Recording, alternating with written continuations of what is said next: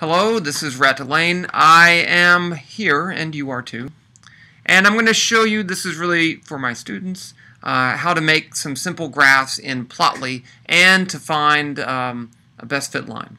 Okay, so I made up some fake data here. I have distance, I have time, and then I have the uncertainty in the time, which I call dt. You could call it whatever you want. And I just made up some random values like that.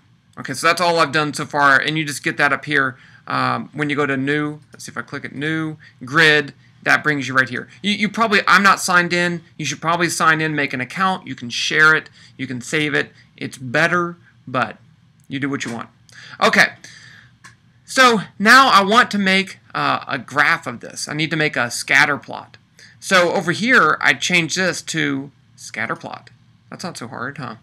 Now I want to choose what is my x and what's my y value.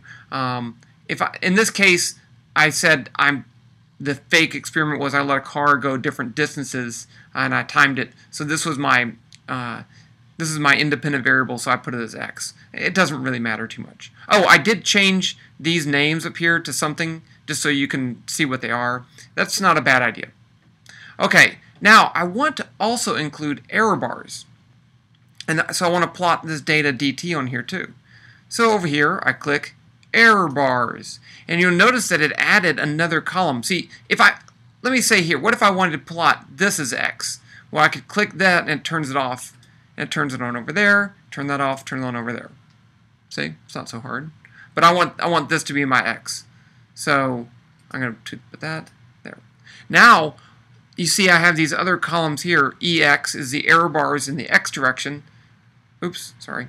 And EY is the y error bars. So I want dt as the y, that's the y value. I want that as the y error bar. That's simple. Now I click Scatterplot.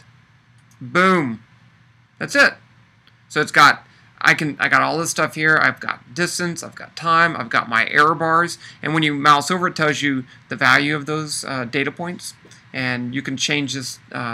This is I've only have one series here, so it's not really important. Let's just turn that off. So up here I have legend. I can click hide. Boom, it's gone. Okay, if you really are into changing stuff around, you can change what it looks like. You can change the style. Play with this all you want, but I'm just not going to do that because I don't really care. But I do care about a best fit line. Let's say I want this to be a linear function. So I go up here to fit data, and this is my trace is called time. You could have more than one, but I click add trace. Now I want a linear function, something like a plus b times x. That's a line. You could change this to a polynomial for a quadratic fit. That's something we will do. You can make up your own function here too. But I'm not going to do that. So here's make up your own function. So I'm just going to click run this fit. And so you'll see here, what happened over here? Let's see, let me click over here.